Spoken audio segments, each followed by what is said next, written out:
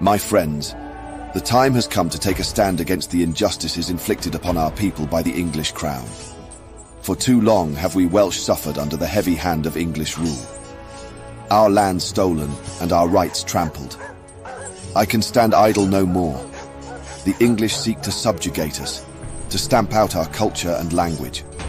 They care nothing for the welfare of the common Welshman, only how they can exploit our labour and resources to enrich themselves. Their laws restrict our trade, their taxes bleed us dry. And if any dare speak out, they are imprisoned or worse. I say enough.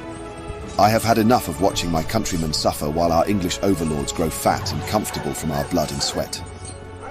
I will no longer bow and scrape before those who see us as lesser men. I will no longer bite my tongue as my language and heritage are suppressed. I will no longer cower while the English plunder our lands and abuse our people. That is why I call on all proud Welshmen to take up arms with me, to unite and fight for our rights, our culture, our dignity. The road ahead will be long and arduous, I do not deny this. But united, no force can stop us.